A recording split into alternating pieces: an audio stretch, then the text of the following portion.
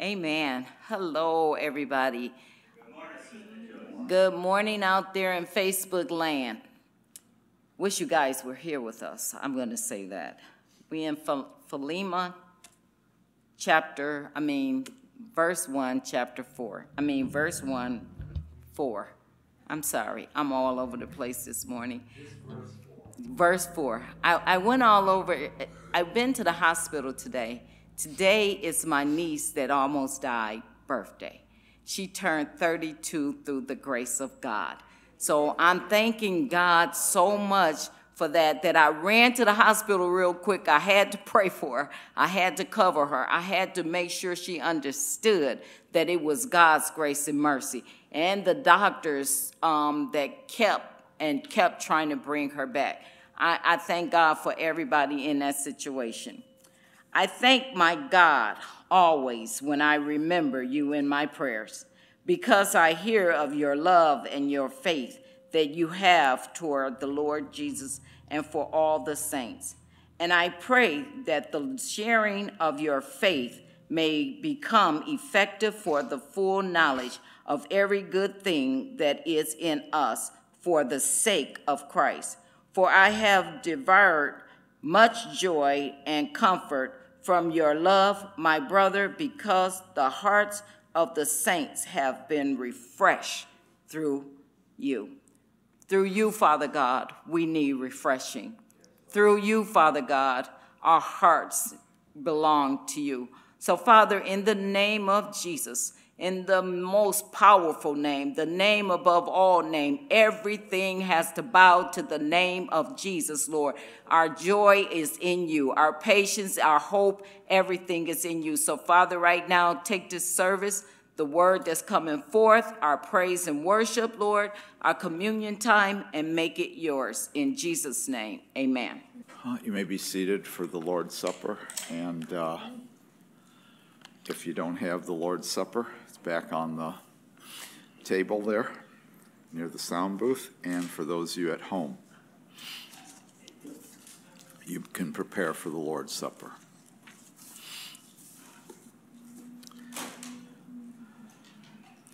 Let's look at Psalm 125 as our reading.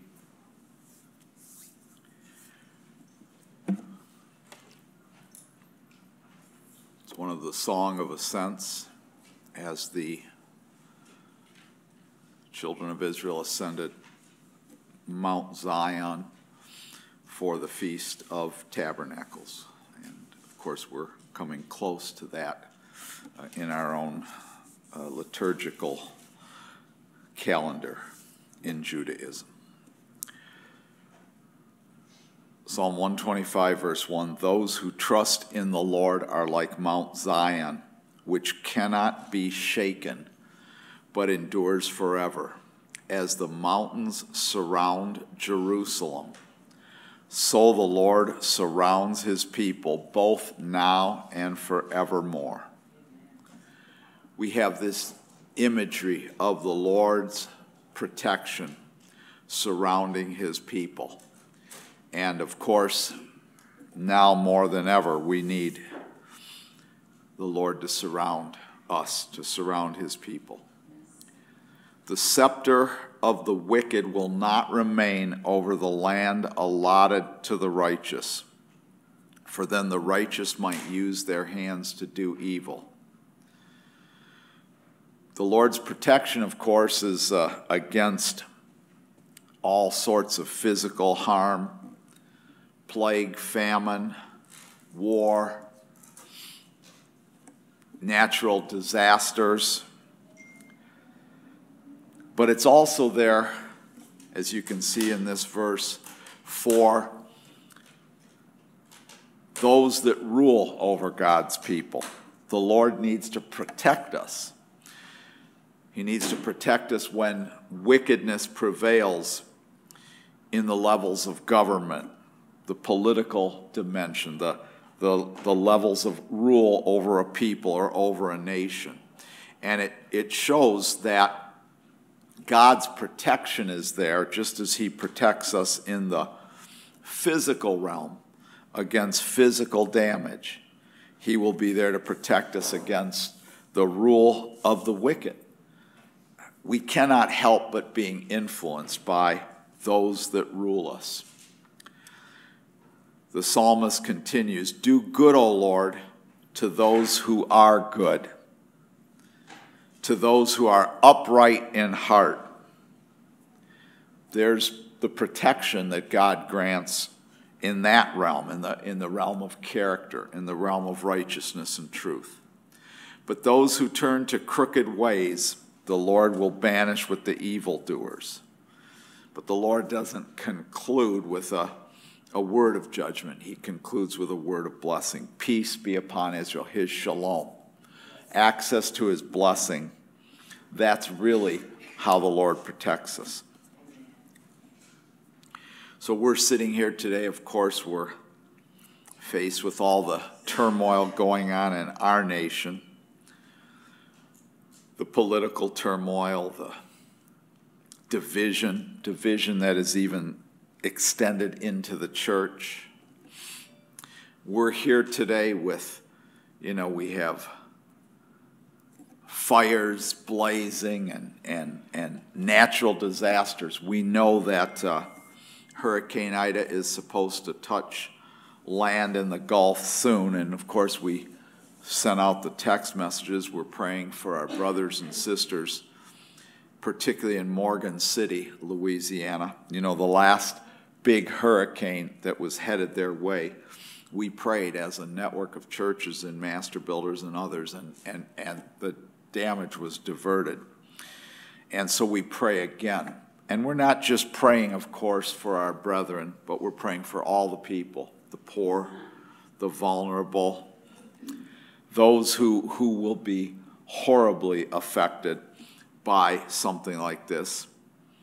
We are praying, of course, for our brothers and sisters in Haiti who have already been hit with tropical storms, devastating earthquakes. We're praying for our brothers and sisters in Afghanistan. And we're praying right now, we're standing together, and what we're praying is, Lord, as the mountains surround Jerusalem, let the Lord surround his people both now and forevermore. We're standing together with our brothers and sisters in Christ in the Gulf region, in Louisiana. We're standing together and we're saying, not just, Lord, divert the storm, Lord, disempower the storm. Let it, whatever reason human beings suggest, let your power put an end to the destructive power. Let your power of shalom, peace be upon Israel. Let your power of peace, let your power of access to your blessing prevail over this destructive power. Lord, this destructive power of these winds, the destructive power of all the disrupted infrastructure in Haiti, the disruption of the terrorism, Lord, that's taking place in Afghanistan, Lord, that has taken place. And Lord, we're gathering together with all our brothers and sisters in Christ right now to partake of your body and blood. When we ask for the demonstration of your power, we see it in Christ dying, Christ being raised from the dead by the glory of the Father, Christ ascending to heaven and being installed in the kingship of the universe. We see the power of the Lord demonstrated, and it's a power for good, it's a power for righteousness, it's a power for uprightness, it's a power of peace. It is a power against wickedness. It's a power against evil, Lord. And evil in Scripture remember the Hebrew language was it was a tangible language. It was a very concrete language. We moved from the kind of concrete language understanding. It's really simplistic images behind the meanings of words in Hebrew to of course, the abstract, philosophical reasoning of the Greek language. We see a difference, a clear difference between Eastern and Western man there. But evil really just meant harm. Lord, stretch forth your hand against evil means stretch forth your hand against anything that would harm anyone or anything in your creation. And see, that's what the body and blood of Jesus means for us. It is a reminder that God stretches forth his hand for good and not for evil, for blessing and not for harm. Whatever affects advancement, peace, prosperity, healing, that's what the word for good means in Hebrew. Evil is harm. So what you've demonstrated in the death and the resurrection of your Son, that it is God's will to bless. It is God's will to bring peace.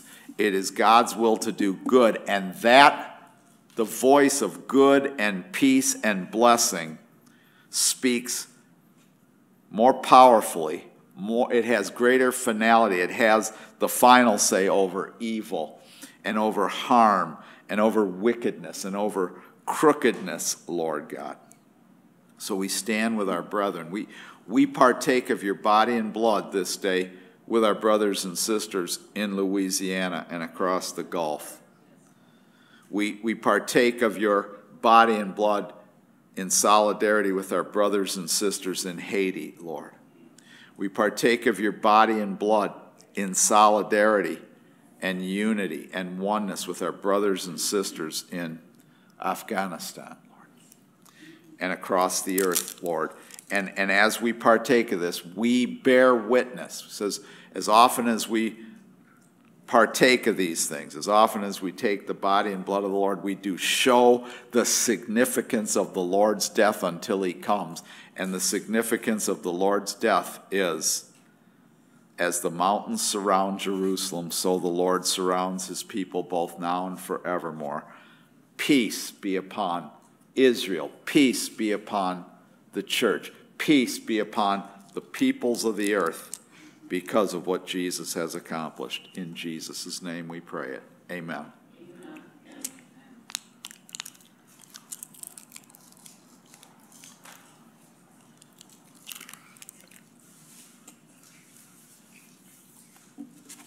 Well, we're going to dismiss then for our online Sunday school. So take a minute, get ready, get your children ready, and we'll get started with the message.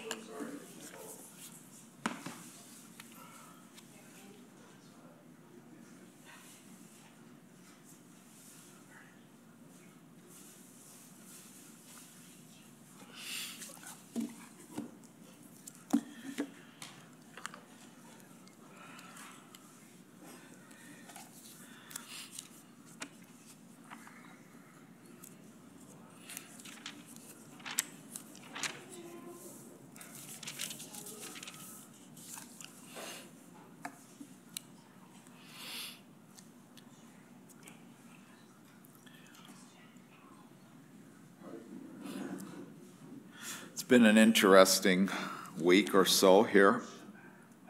We did finish up last week with part 10 of the church in Philadelphia. We're going to stay in the prophetic nature of the church, a series that we've been in for probably close to a year now. I think we started, it was in September of last year. But we're addressing these prophetic issues because if there's ever been a time in which prophetic issues are needed, it is this time. And we are going to continue probably looking at the 7 churches in Revelation. They're so relevant. But I want to kind of have a bridge here between the message of Revelation and things that God are speaking with us. I'm reading a book. I just started it. It's the second consecutive book I've read by this author. And the last one was so good.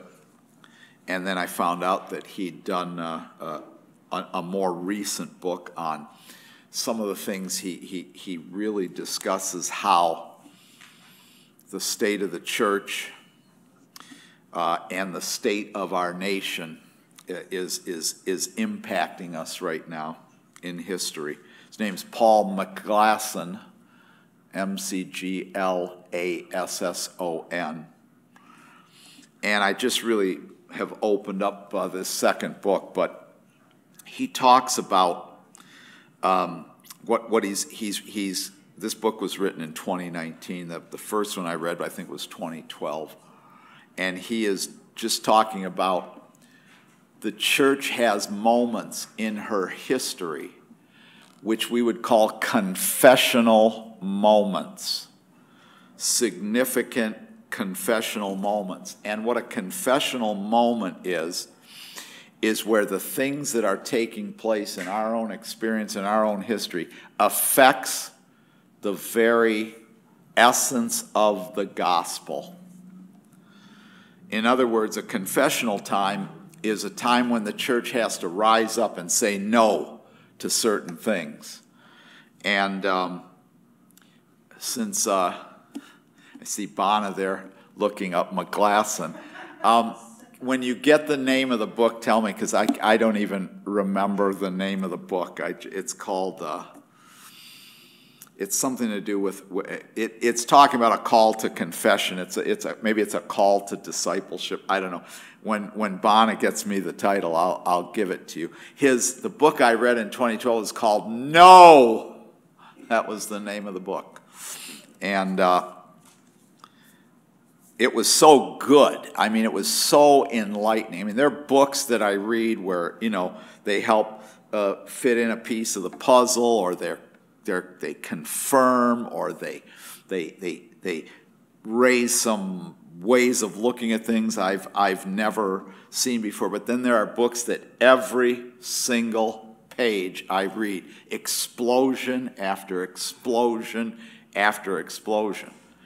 Now, the 2012 book had to do with kind of how the church got where it is today, and that today was 2012 in that book. And what was so significant of it to me was it took me back to things that I had really researched and studied and sought out and dealt with and read and researched back probably in the 80s, and kind of forgot about some of those things. And he was critiquing this certain movements in the church. He was critiquing one particular movement, and it just literally, I had forgotten all of these things that I'd studied 40 years ago. And it really helped make sense why we are where we are today in the church. But this book that I'm reading now, the one in 2019,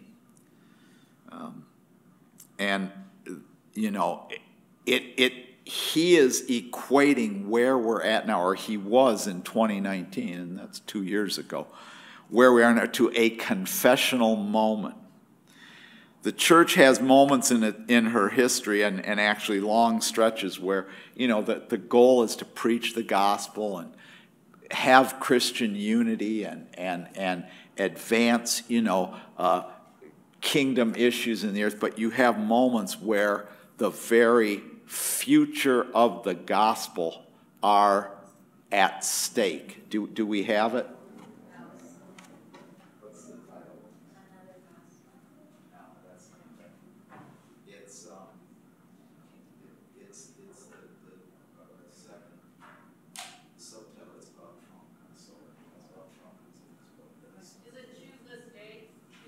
Choose This Day by Paul McGlasson. Between Andrea and Bonna, I knew we'd get it.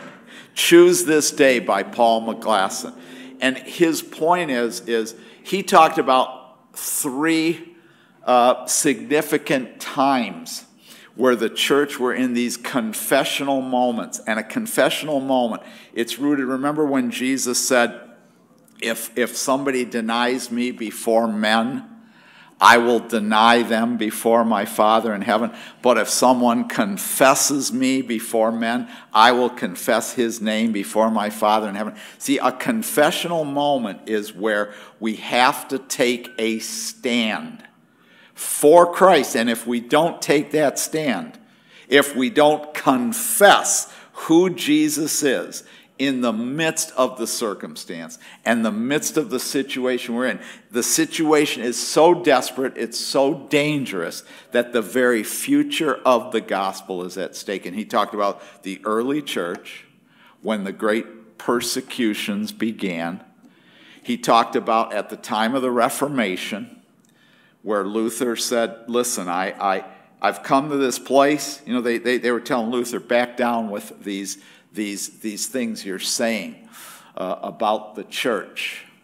And Luther said, I can't. I mean, I'm paraphrasing it quite simply. He just said, I can't do it. He says, if I back down at this point, I'll basically deny the Lord. The third time, the great confessional time, was in Nazi Germany, when the church rose up in great support of Hitler. Now, those are confessional moments from the perspective of the Western church. Look, let's not take away. There have been all kind of confessional moments. Christians in China, Christians in Iran.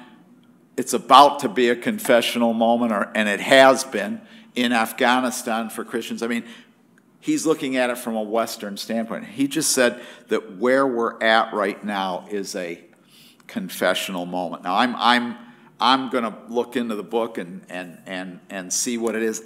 Having read the book, the 2012 book, I can already tell you, even without reading the 2019 book, read the 2019 book. But we are in his point is we're in a very, very, very dangerous time in church history. It's a confessional moment where the church has to rise up and stand up and bear witness to Christ against what's going on in the earth, in America, in the church. We have to rise up. Now, take that book and then also add to it some prophetic words that I've recently gotten on behalf of our church, behalf of our congregation. One was this week from Pastor Mariusz, which I will share. Very brief word, but a powerful word. It literally, from the moment he shared that word with me, it's kept my head above waters these last 6-7 days since he spoke it to me. We also had a meeting, a Zoom meeting, Reggie Holliday and I and 2 other leaders, a 2-hour meeting, and we just talked. We just talked about what was going on now. And some of the things that really start this message off, they come directly from Reggie. It was a combination of what we were all sharing and saying, but Reggie was really, really behind it. I mean, Reggie Holliday is one of my heroes, and when I grow up, I want to be like Reggie Holliday.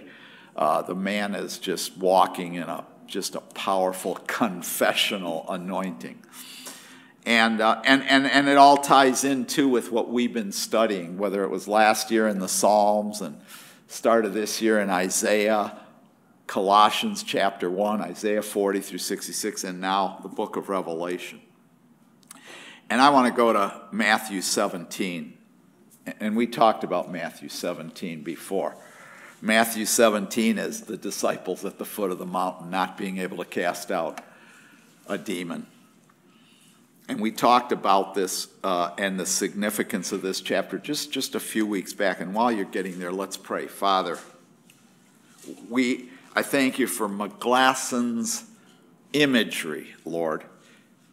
Been trying to come up with the words. Is what makes this hour different even from 2012, or what makes this hour different from 2000, or what makes this hour different from 1970? I mean, what makes it? It's a confessional moment. And so I thank you for that imagery from Paul McGlasson.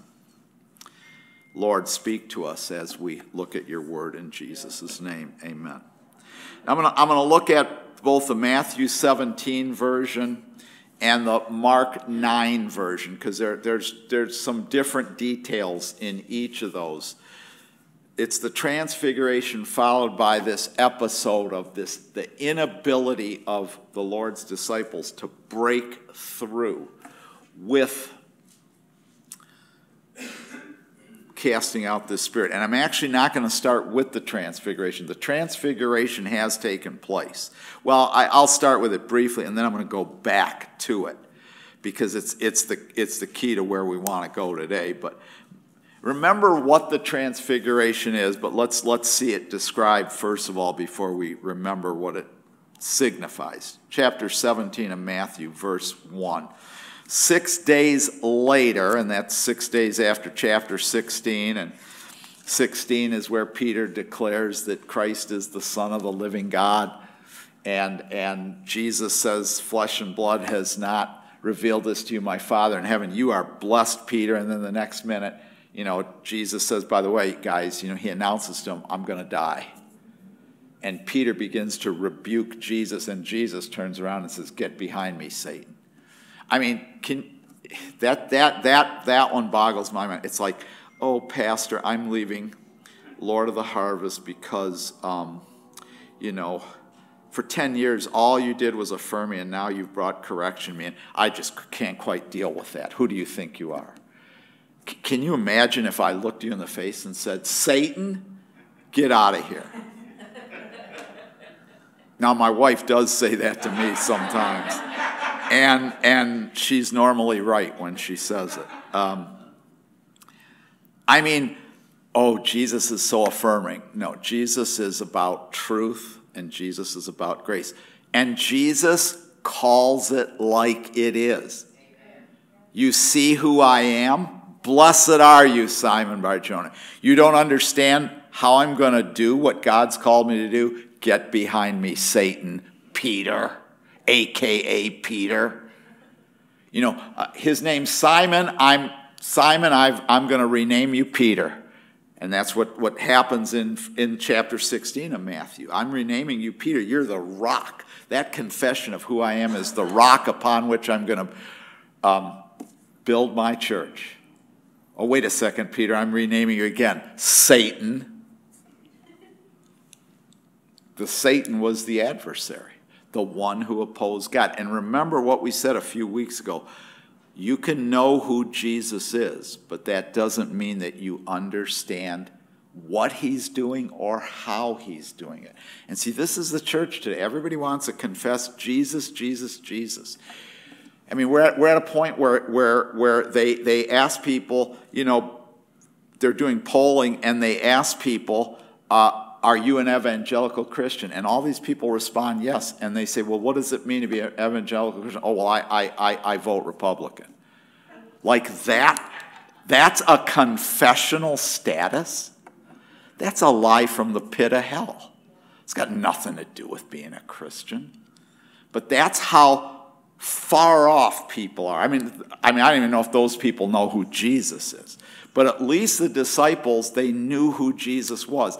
But again, knowing who Jesus was doesn't mean that it's guaranteed that you understand what he's doing, why he's doing it. And what he does and why he does it is, Jesus says, yes, I am the Christ, the Son of the living God, and you're waiting for me to establish the kingdom, because he also says, I'm going to give you the keys to the kingdom. They're like, yes. And then he says, oh, by the way, here's how I'm going to establish the keys to the kingdom. I'm going to die. And that was nowhere in their frame of reference. Even though there are traces in rabbinic thought that said there would be two messiahs. Messiah ben Joseph and Messiah ben Judah. One would be Messiah, the son of Joseph. One would be Messiah, the son of Judah. And Messiah ben Joseph, Messiah ben David, Messiah ben Judah. And one would be the king and one would die. Interesting. But it still wasn't in their frame of reference. So that's the background of chapter 17. So 6 days later, after, you know, this whole thing goes on with Peter and the disciples, and he's going to give them the keys to the kingdom. 17:1 says, Jesus took with him Peter, James, and his brother John, and led them up a high mountain by themselves. Now, isn't that interesting? He took James, John, and the Antichrist up with him. He took James, John, and Satan with him. Because he just called Peter Satan. But see, this is something where you have to understand our God. Even if we are that far off, he still gives us a chance to see him as he is. His heart is, you know, most of us understand, or many of us understand, what it's like to have or have had a rebellious child, you know. A rebellious child, you don't stop loving that child. That child doesn't stop being your child. That child, you don't stop bending over backward for that child. Well, that's if you being human, can you imagine our God in heaven? So he takes Peter, James, and John, and the last thing, you know, the last thing we know about Peter is Peter's Satan, and he takes them up to a high mountain by themselves, and he was transfigured before them. And then it describes transfigured in the Greek as metamorphomai. It's where we get our word metamorphosis, and it's the transmutation or the transformation that takes place when a caterpillar becomes a butterfly. Jesus is metamorphosized in front of them. I mean, something takes place. It's this supernatural dimension. And his face shone like the sun, and his clothes became dazzling white. So the transfiguration precedes this second event that we're going to look at. But what the transfiguration is okay, you know who I am. I'm the Christ, the Son of the living God. You don't have a clue to what I'm doing. See, that's why America in particular is in a confessional moment. We don't have a rat's rear end about what God is doing. See, that's why it's a very prophetic hour. It's a confession hour. That's why for a year we're doing the prophetic nature of the church. We're trying to impart to people a vision of the real Jesus, the real church. We're trying to transfigure what Jesus is trying to do right now. Spoiler alert, it's not make America great, okay? Can we eliminate one thing there? It's not that, okay?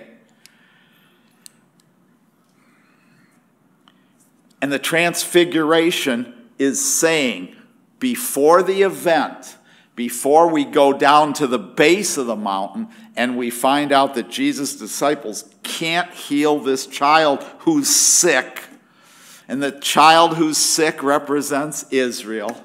The child who is sick represents represents apostolic failure. It represents the failure of God's people to understand what he's doing, why he's doing it, and how he's doing it. It represents all of these things, but the transfiguration takes place first. Now, the transfiguration is kind of one of those, and I've talked about those when we talk about the book of Revelation. It's one of those Star Trek episodes where we have the space-time continuum, you know, just messed up. It's, you know, it's Doctor Who traveling in the TARDIS and just going about doing all kind of, you know, just kind of wild and crazy things with time.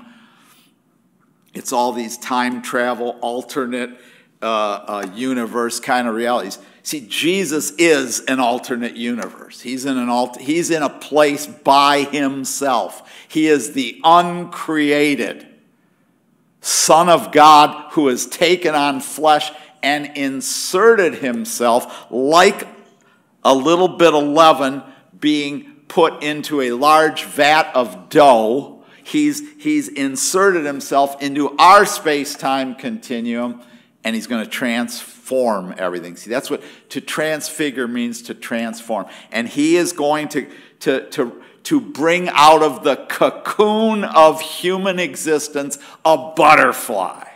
He wants to create something along the lines of goodness and beauty and power and authority and grace and healing and the blessing that God desires.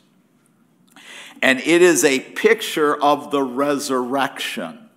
See, Jesus is raised from the dead by the glory of the Father. I quoted that in the communion. That's Romans chapter 1. He was raised from the dead by the glory of the Father. The glory of the Father is always pictured as this radiant light. See, this radiant light that comes on Jesus, it's prefiguring prophetically to the disciples what not only is going to happen in his resurrection, but needs to happen for them to cast the demon out that they can't cast out right now, because they know who Jesus is, the Christ of the Son of the living God, and they know nothing else besides that. Nothing else. They're clueless in terms of everything else. But Jesus is saying, so everything Jesus says is done in the context of the transfiguration. You can't cast out the demon now, but after I'm raised from the dead, after I've ascended to heaven, after I've become king and I pour out the Spirit, you will be able to. See, that's the background. So here's the story. Verse 9. We jump forward to verse 9.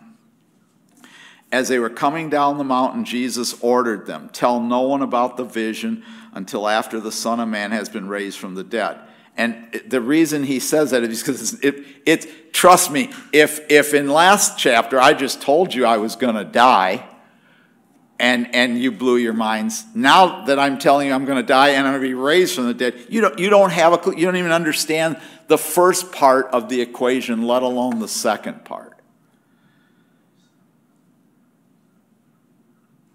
So in verse 14, when they came to the crowd, so there's a crowd gathered at the base of this mountain, a man came to Jesus, knelt before him, and said, Lord, have mercy on my son. Now, there are just different details in these two stories, and we'll go over the other one quickly too. He's an epileptic, and he suffers terribly. Now, as an epileptic, there's a neurological disorder. You'll see that there are behavioral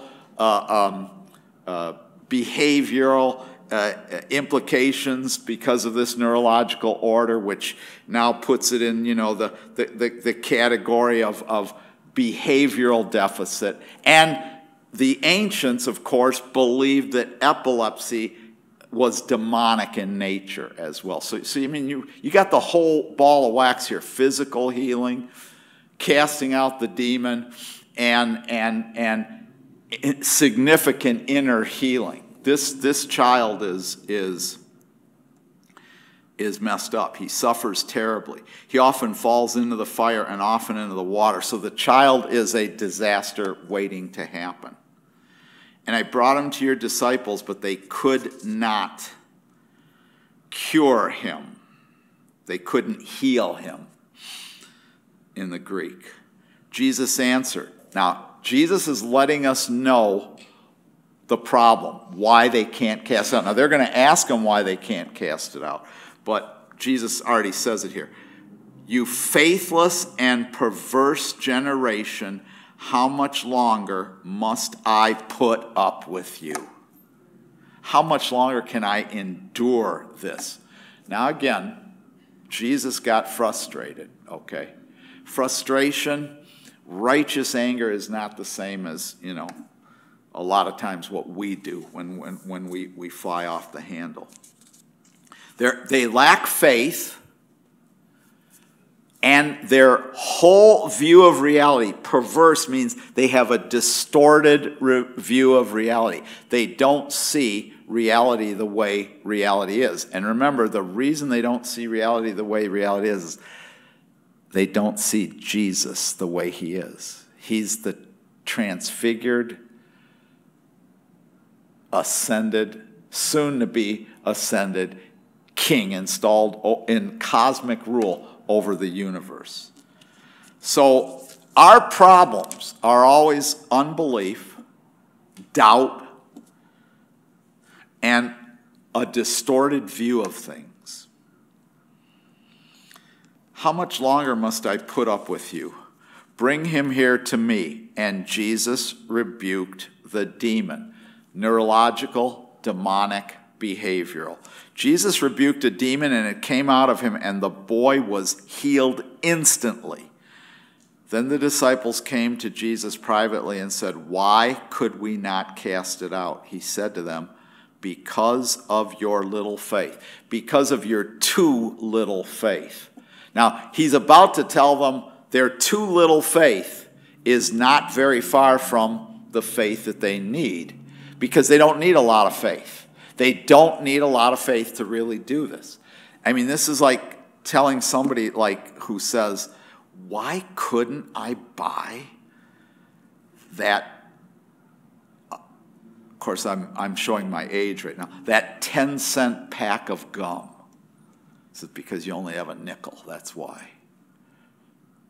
But you only need 10 cents. See, we have to understand we are not that far. We are never that far from having faith in Jesus Christ and being able to accomplish what he wants. Because of your too little faith. Then he turns around and sounds like he contradicts himself. For I tell you, if you have faith the size of a mustard seed, and the mustard seed proverbially was the smallest seed. There was no seed smaller than that. So parabolically it stood for the least amount of anything that anybody could have. It was like a penny. He said, if you have the faith of a penny. Well, maybe they had 9 cents and they were only short a penny, and that's what they needed was one more penny. If you have the faith the size of a mustard seed, you will say to this mountain, "Move from here to there," and it will move, and nothing will be impossible for you. And of course, if you have New King James, you have another verse there that is not there in your modern translations. But we'll see it in Mark. So let's go over to Mark and look at the other, just Mark's slant here. Mark chapter 9.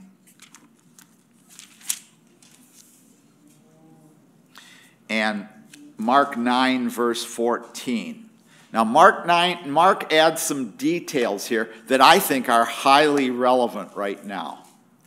Mark 9:14 places this situation in our current context, or places our current context into this story. It wasn't just a crowd, as Matthew reports it. This is what Mark says. Mark 9:14. When they came to the disciples coming down from the Mount of Transfiguration, they saw a great crowd around them and some of the scribes arguing with them. They're in the midst of a theological debate. That puts us where we are at today. We're fighting over this, we're fighting over that, we're fighting over this, and what the suggestion is, because Jesus will tell them they don't have enough faith, but here's the suggestion in Mark that we don't necessarily see in Matthew. While we're sitting around fighting about a bunch of BS stuff in the church, fighting about stuff that is worthless, fighting about stuff that has nothing to do with the gospel. In fact, the things we're fighting about are anti-gospel. When Jesus says faithless and perverse, faithless and distorted, you're distracted by all your stupid arguments.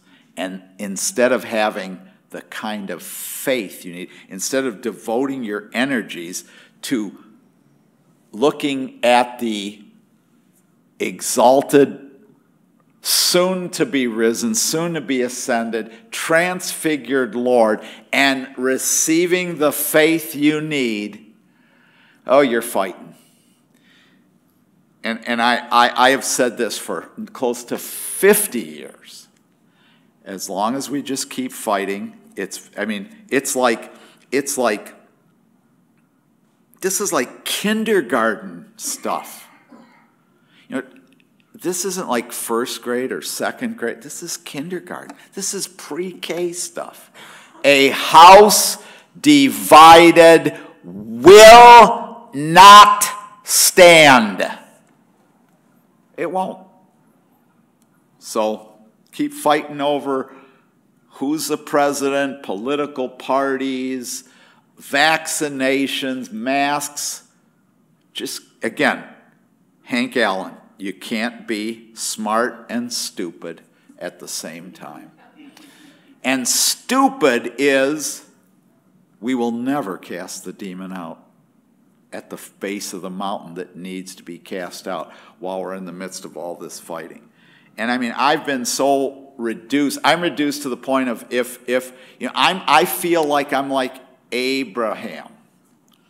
Lord, if there are 100 people, righteous people, will you not destroy Sodom and Gomorrah? Hey, Lord, how about 50? How about 25? How about 10? Let's see. How about 20? How about 20 people in a church, in a single local congregation, just trying to be unified? How about that, Lord? Can we start a movement with 20? Well, the Lord seemed to think you could have saved Sodom with 10. Little faith. You only needed 10 people, and they didn't have it. What does it take for there to be an explosion at 8 Mile and Shinner? 10 people on the same page. 15 people, 20 people. So they're in the midst of this dispute, and they're fighting. They're arguing. They're arguing. And so Jesus comes down, and when the whole crowd saw Jesus, they were immediately overcome with awe, and they ran forward to greet him. I mean, he had transfiguration residue on him, and they were in awe.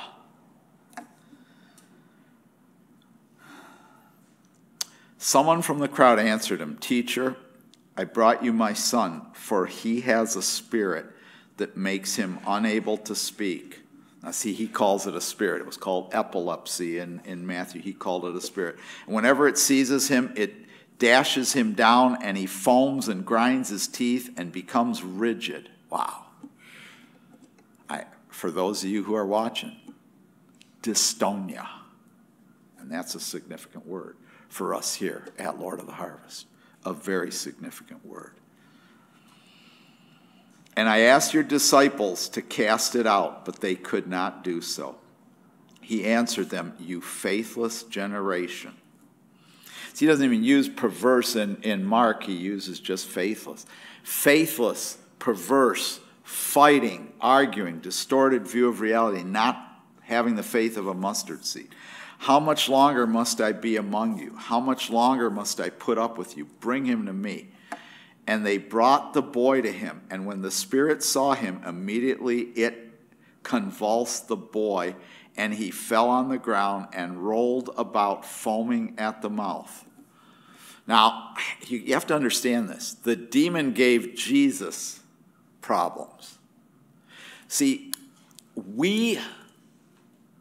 let's get to Mariusz's prophecy.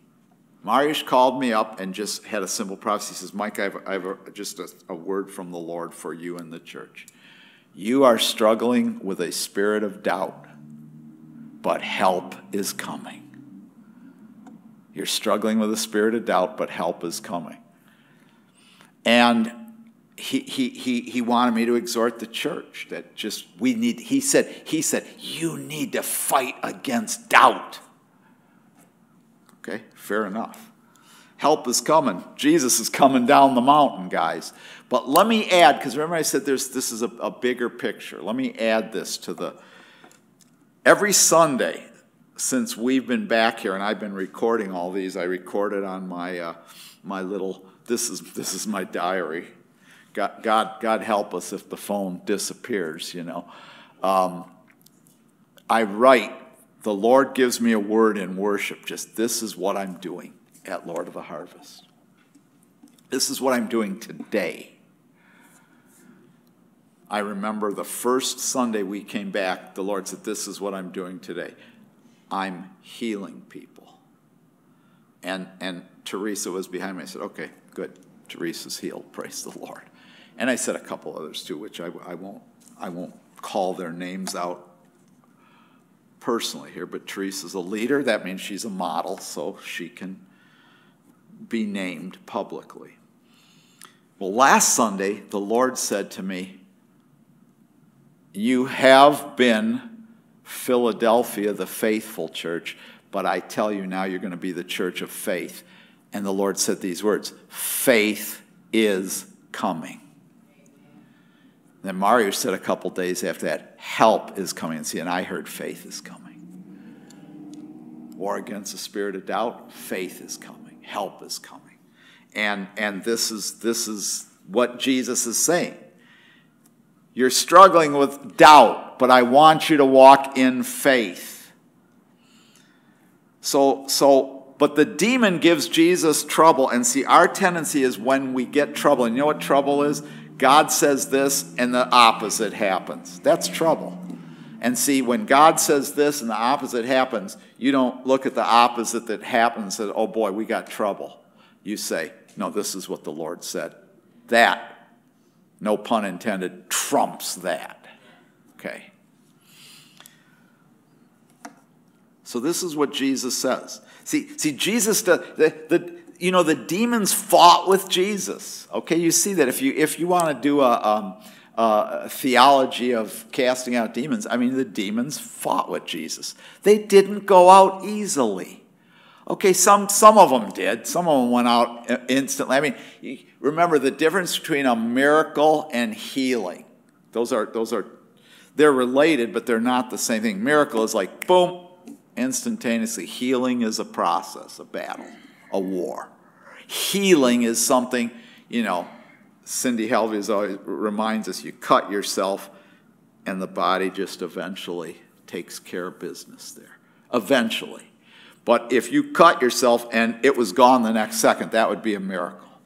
So sometimes Jesus walked in miracles, sometimes he walked in healings. That's why I've been telling people, well, we've been praying for healings. Let's pray for miracles too. Let's see some instantaneous ones. But when the demons fought against Jesus, it wasn't like, oh my God. I thought I really heard God say that, but I don't think God really said it. See, isn't that exactly what we do? God speaks something, the opposite happens, and the number one gut reaction is, I guess I didn't hear the Lord. No. I mean, we can mistakenly hear the Lord, and it's really just all we're hearing is the beating of our own heart, our own heart's desires, but Jesus, it's not a big deal. So now notice what Jesus does. And Jesus asks the Father in verse 21, how long has this been happening to him? And he said from childhood, it has often cast him into the fire and into the water to destroy him. But if you are able to do anything, have pity on us and help us. And Jesus said, if you are able. I mean, Jesus is like, you get what Jesus is saying. You're asking me if I'm able to do this? No. Wait a second. Did I just hear what I just heard? If I'm able? Jesus said, all things can be done for the one who walks in faith. Immediately the father of the child cried out, I believe, help my unbelief. I consider that the best answer in one of the best answers in Scripture history. One time somebody, people come to the door and they come up and they want money, and usually they don't want money for what they're saying they want money for.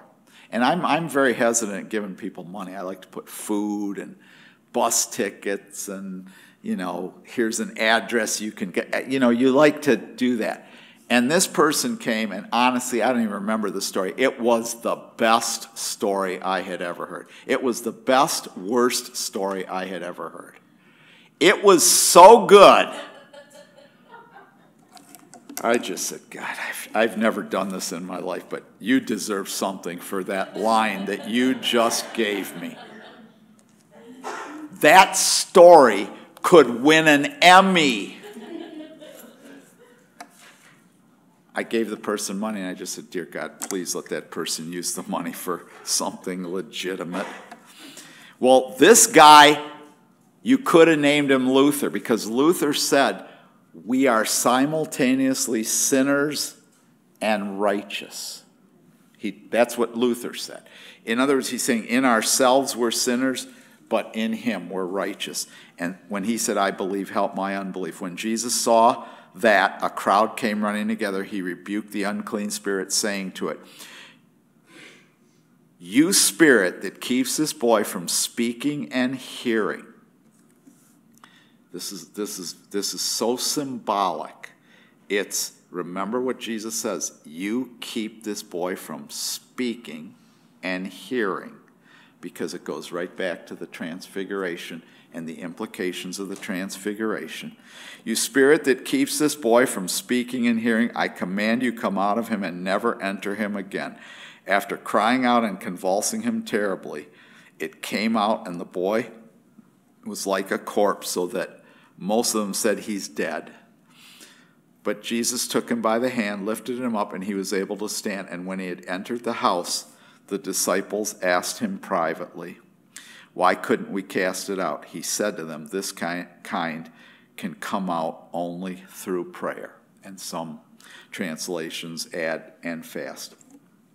The reason for prayer and fasting is you guys need to pray and fast until I'm raised from the dead. And when you see me raised from the dead, you need to pray and fast until I ascend to heaven, am established in my kingship, and I send the Spirit on Pentecost. Those 10 days, they were in one accord. They were praying together. See, what corporate prayer buys us time until we see Jesus. Now, let's go back to Matthew 17. I want you to see the significance of the transfiguration. We'll reread verse 1. 6 days later, Jesus took with him Peter and James and his brother John and led them up a high mountain by themselves. He was transfigured before them. His face shone like the sun, and his clothes became dazzling white. Okay, we read those verses already. Now watch. Suddenly there appeared to them Moses and Elijah talking with him. Then Peter said to Jesus, Lord, it's good for us to be here. If you wish, I will make 3 tabernacles, 3 tents, 3 dwelling places here. One for you, one for Moses, one for Elijah. Now, here's the flaw in the disciples. They see Jesus as being equal with Moses and Elijah. Moses is the Old Testament law. Elijah speaks of the prophets. And the tent, the tabernacle, that's the old covenant dwelling place of the Lord. There was the tabernacle of Moses, which was the tent where he met with the Lord. There was the tabernacle of David, where is the tent where he met with David. And then there's the temple of Solomon, the temple of Herod. The temple is the place where God comes down. But we know in the book of Revelation, there's no more temple, because God and the Lamb are the temple. It is our flawed way of thinking, and this is flawed way of thinking even of Scripture. We get Bible verses. See, we use the Bible like people, like reporters use sound bits. You know, you have an hour interview with somebody and you pick out 5 minutes here, 5 minutes here, 5 minutes here, and you make the person say what you wanted them to say.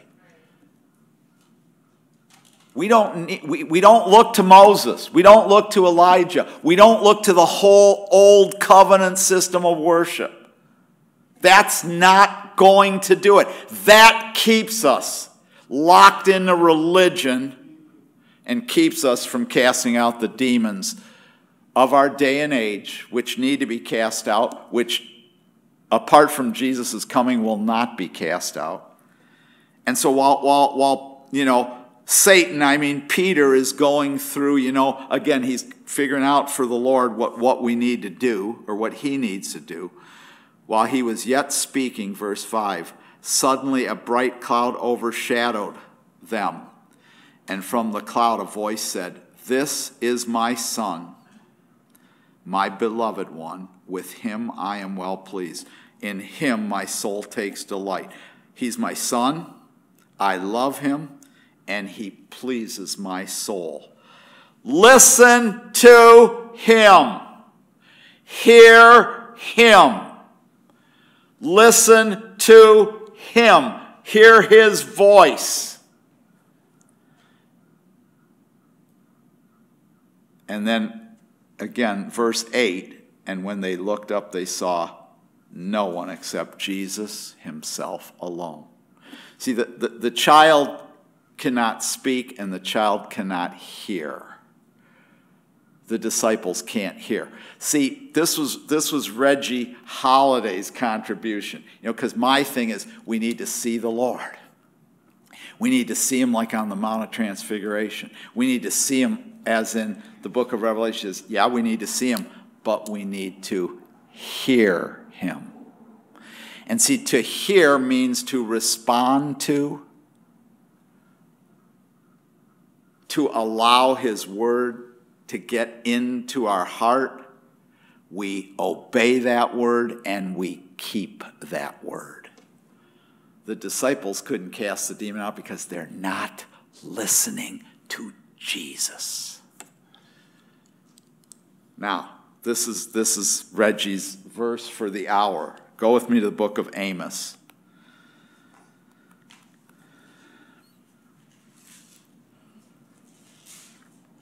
Here's our confessional moment right now. This is where we're at. Because I said, Reggie, my question was, what do we need to do in this mess that the church is in?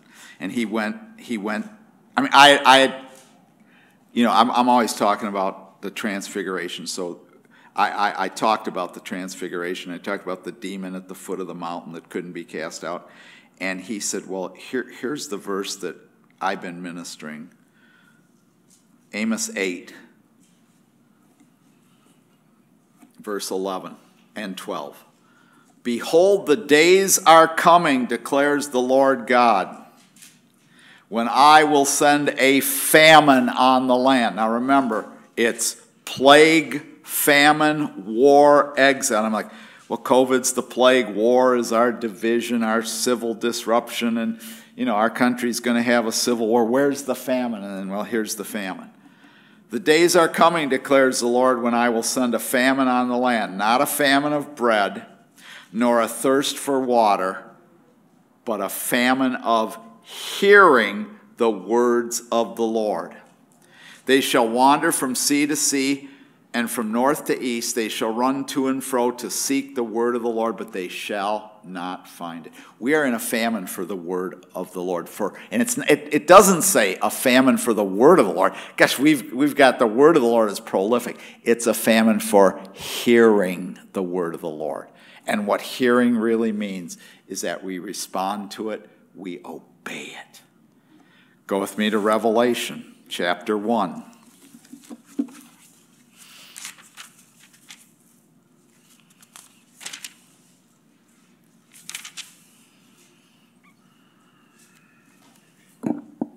Now, John sees Jesus, but John hears Jesus as well in Revelation 1. Revelation 1:9. I, John, both your brother and companion in the tribulation, the suffering, the affliction, and the kingdom and the patience of Jesus Christ, was on the island that is called Patmos for the word of God and the testimony of Jesus Christ. I was in the Spirit on the day of the Lord, and the first thing is, I heard, this is my beloved Son. Hear him, listen to him. And I heard behind me a loud voice as of a trumpet. And those of you who've been with me for any number of years, always, I've taught this so many times, hearing the voice behind him is very significant. It's not even coming from the direction John's looking. And stop and think a minute. John is one of the 3 disciples on the Mount of Transfiguration. John is one of Jesus' original 12.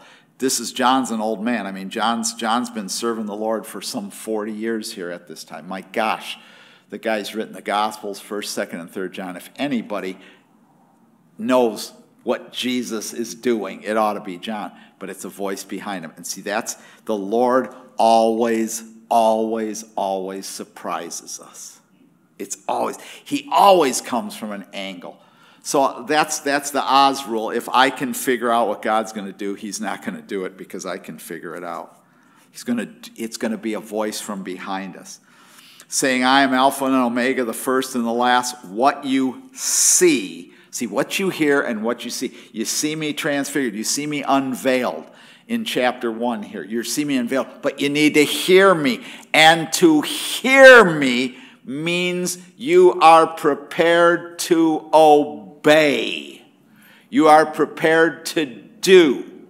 You're prepared in the midst of a confessional moment to bear witness to me and say no to the rest of the nonsense. Verse 12, then I turned to see the voice. See, that's amazing. To see the voice. You hear a voice. No, he's going to see the voice because he's going to see the one who is unveiled, transfigured, a fresh new revelation even for John, and he's going to hear the voice, and so it kind of becomes, you're going to see the voice that spoke with me. And having turned, I saw 7 golden lampstands. It's interesting. He hears the voice, then he turns to see the voice, which is, in essence, I'm going to see who's speaking this voice. And actually, even before he sees Jesus, he sees the church. He sees the 7 golden lampstands. See, brethren, I've been sharing these things for 50 years. If you don't see the church, you're not seeing Jesus. And if you really see Jesus, you'll see the church. The church is at the center. The 7 golden lampstands are the 7 churches, but also remember, they are trees of life. The church is to be a repository of life in the midst of a confessional moment that says no to the nonsense and it says yes to the Son of God. And after I saw the 7 golden lampstands, in the midst of the 7 golden lampstands, one like the Son of Man, and then the description is high priestly description. He sees Jesus as the high priest. And just so you believe what I said, verse 20, the mystery of the 7 stars which you saw in my right hand, and the 7 golden lampstands. The 7 stars which Jesus holds in his hands as he walks in the midst of the 7 golden lampstands. And the 7 stars are his righteous remnant leadership in the church. The 7 stars are the angels of the 7 churches, and the 7 lampstands which you saw are the 7 churches. Now, that brings us back, and we're going to look probably 2 more verses and stop. How does the book of Revelation begin? Revelation 1, verse 3. Blessed is he who reads, and remember, to read meant to read aloud. See, the epileptic child cannot speak and he cannot hear. And when the true prophetic word comes forth to God's people, they can now speak and they can hear. They hear the voice, but they proclaim what they speak. By hearing the voice and seeing the high priest of God's kingdom, they become an apostolic and prophetic people who proclaim. They speak. Blessed is he who reads aloud, and those who do what? Hear the words of the prophecy. It's my beloved Son. Hear him. No, you don't need Moses. No, you don't need Elijah. No, you don't need the whole old covenant system of worship. Hear him. Blessed are those who read aloud, who hear the words of this prophecy, and keep those things which are written in it. To keep means, to hear means reading aloud means, to say something. Some things that I just read silently to myself, I may or may not remember those things, but when I get up and speak it, I never forget. I don't forget things that I've proclaimed here. So there's something about reading aloud. It's a three-step process. The declaring it aloud or hearing it aloud in your ear from Jesus speaking it causes you to hear it, to respond to it, to hearken to it, to take it to heart.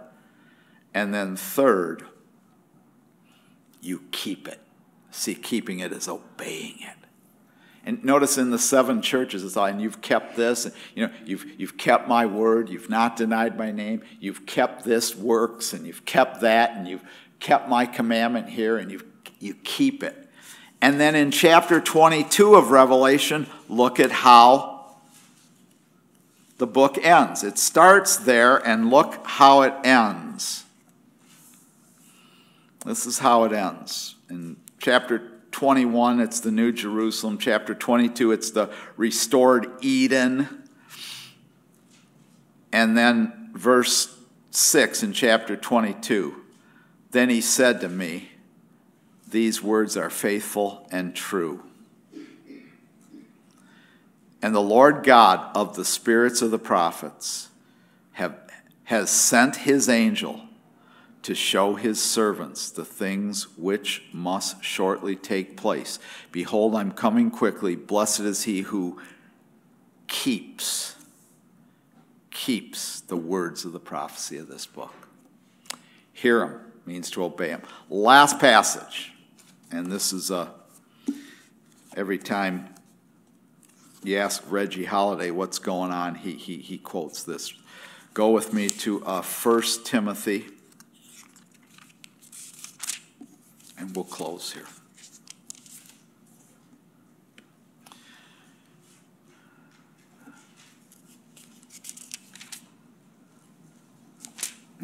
Maybe it's 2 Timothy. Let's see. Timothy is kind of like a blur to me. It's all the same place. It's all the same thing. No, it might be 1 Timothy. Let's see.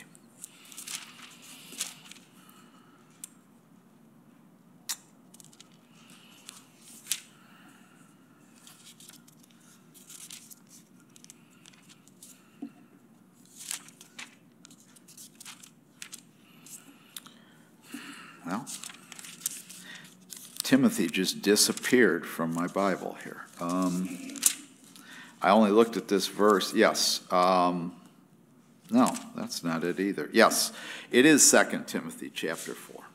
Okay. 2 Timothy 4. I'm going to read the first 4 verses. I solemnly charge you, this is Paul writing to Timothy, and the significance of 2 Timothy 4 is this is the last thing Paul says to Timothy. Timothy is his son in the faith. Timothy is this young man that Paul mentored, and Paul is about to die. He's going to be executed, and Timothy is the leader in the church in Ephesus, and he's giving Timothy final direction. I solemnly charge you, and that word in the Greek means I command you to bear witness to the things that you have been given in the gospel. This is kind of a summary statement of 1 and 2 Timothy. Paul's laid out the gospel responsibilities of Timothy. I solemnly charge you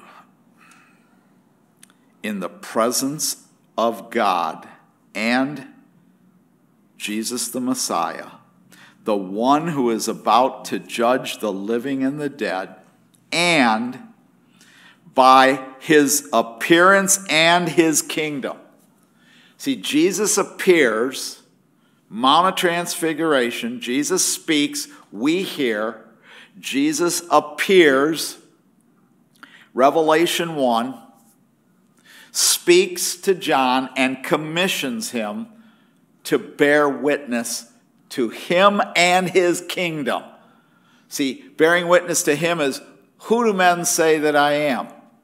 The Christ, the Son of the living God. Got it. How am I going to establish my kingdom? Oh, Lord, we've got 100 million opinions how you're going to do it. No, I'm going to die. No, Lord. See, we bear witness, not just to Jesus, but the kingdom. The kingdom is the way God acts in human history to establish his purposes and to bring that blessing that he commanded the man and the woman in the beginning to be stewards of the blessings of God's creation. So, in the presence of God and Jesus Christ, who is about to judge the living and the dead, and in view of his appearing and his kingdom, I solemnly charge you, I solemnly urge you. And this is what he tells Timothy to do. Preach the word. And preach is to apostolically proclaim the kerygma, the foundational message of the gospel. It's a confessional moment. It's confess the gospel. Preach the word is equivalent of confess the gospel. Make a confessional statement, and when that gospel is endangered, take a stand, like McGlasson says, for instance, like Luther did, like Bonhoeffer did, like our brothers and sisters in China and Iran and other places are doing right now, and we must do in America. Preach the word, proclaim the gospel, be ready in season and out of season. Be ready to do that whether the time seems appropriate or the time seems inappropriate.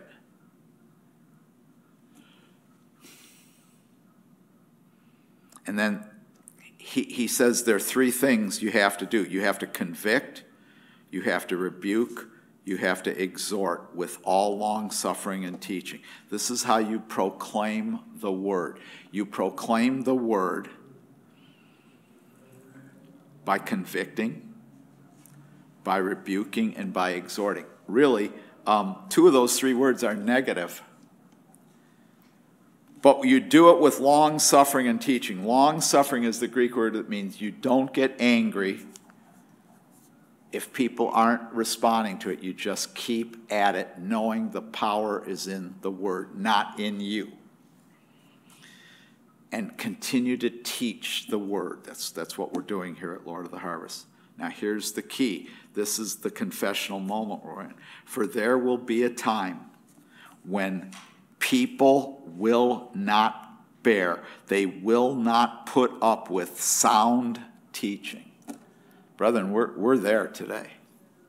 I mean, to me, the answers to what people, the questions people are asking right now in all this confusion in the body of Christ, it's a simple matter of the Word of God. The Word of God answers it. It's not rocket science. It's pretty simple. But people are in a place they are refusing to listen even to the Word of God. Hear him. This is my beloved Son, hear him. You got to listen to him. You have to respond to him. You have to be willing to be obedient to the word. They will not put up with sound teaching, but according to their own desires, their own preconceived desires of what they want from God and how they want the kingdom to work out, just like Peter in Matthew 16. And that's the Peter that Jesus looked at and said, "Get behind me, Satan."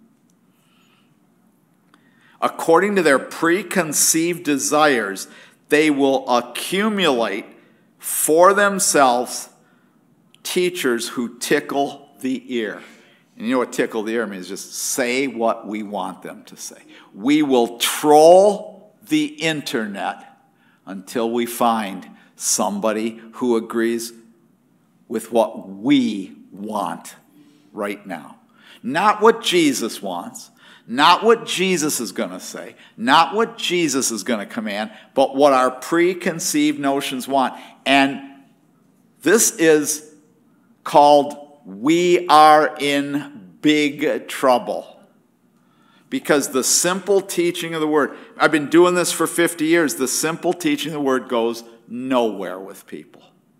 Because they have postured themselves in a place where it says they will not tolerate sound doctrine. They won't tolerate healthy teaching. They've already made up in their minds, this is the reality we want. Now, why is that dangerous times? Okay. Two other examples from Genesis. After the man and the woman partake of the tree of the knowledge of good and evil, the Lord says, we got to get them out of the garden. Because if they partake of the tree of life, when they're in this state where they see themselves as gods, and remember, seeing yourself as a god just means I personally determine what's good and evil. If I think this scenario is good, I call it good, and those who oppose that as evil. And the Lord said, if they get a hold of the tree of life, get them out of there. And so the Lord places the cherubim, the fiery cherubim, guarding them, keeping them out of the garden, and expels them. The second one takes place a few chapters later, where they build the Tower of Babel.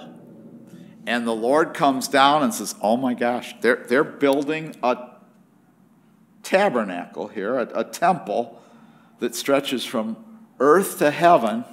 Now remember, I mean, those were the days where you could still live to be like 600, 700 years old and all that, you know. You got a lot of time to work on things, okay? When my wife, who's now retired, I just tell her, she wakes up, I go, what do you have to do today? You have the rest of your life to do it. Imagine back then, well, you're only 100 years old. You got 600 years left. But the Lord actually is us. There are only a couple times in Scripture where the Lord's astounded. He said, my God, if I allow them to do this, anything that they imagine, they will be able to do. See, when God says you're in a dangerous time, and you're in a dangerous time when you have so superimposed your desires, what you want out of life, and you call that God, and you call that Jesus, and you call that the kingdom. We're in a confessional moment. Because there are a lot of people saying a lot of things. This is Jesus and that isn't Jesus. And they, to quote the book of Revelation, they lie and they do not speak the truth. It's a make-up Jesus. It's a fantasy Jesus. It's a Laodicean Jesus. And that's why we're in a confessional moment. And what they do is they start with a desire. This is what I want. And screw all the rest of you, including you, God. You're here to do what I want. You're here to be the God that I say you are. Not, here's my beloved son, listen to him. It's, you listen to me. And then they just troll. They troll, and they find this article, and this conspiracy theory, and these facts, and all of these things, and easily refuted by simple scripture. We're in a confessional moment here. And the problem is there is a famine for hearing the word of God. That's where the famine is. We know where the plague is, COVID. We know where the war is, the potential civil war in America, or leave America's borders, and there are wars everywhere. We know where the wars are. Where's the famine? Well, there are some literal famines. I don't mean to denigrate literal famines. Shoot, Uganda was just going through one. Kenya was going through one. We have brothers and sisters. They're real famine. But there is a famine for hearing the word of God, and that's what 2 Timothy 4 is describing. They will accumulate to them teachers who tickle the ears. They'll find some authority or group of authorities who will agree with their antichrist nonsense. By antichrist, I just mean hear Jesus. That's all you need to do, is to hear Jesus. And then it says, and they will turn their ear away from the truth, and they will be turned aside to myths, to stories. A story, a rationale, a justification. Here's why what I believe is the truth. And they'll just cite this, that. Remember, knowledge has exploded. See, knowledge is not the same as conceptual framework. See, you can take this fact and this fact and this fact, and they're not coherent. You don't connect them with each other. You don't connect them with each other, and so they don't make any coherent sense. But you'll take this fact, and this fact, and you'll say, well, that's true, and that's true, and that's true. This is how these kind of myths work and conspiracy theories. They'll give you three truths, and then they'll jump to a conclusion that's got nothing to do with those three truths. And you've just been sideswiped. Well, if this is true, and this is true, and this is true, then the fourth point here they said must be true. No, it's got nothing to do. This has nothing to do with that. They're going to be turned aside from hearing Jesus to myths. Father, help us. I thank you for my brothers and sisters in Christ. I thank you for Pastor Mariusz. I thank you for our studies these last year and a half in Scripture. I thank you, Jesus, that you appear, and that when you appear, you speak. And when you appear and speak, we are called to hear you, to listen to you, to trust you, to obey you, Father. Grant, Lord God, the grace to hear Jesus, to see Jesus, and to cast out the demons at the foot of the mountain that we can only do when we in the body of Christ walk in unity. In Jesus' name we pray it. Amen. God bless you, brother. Go in peace. Serve the Lord.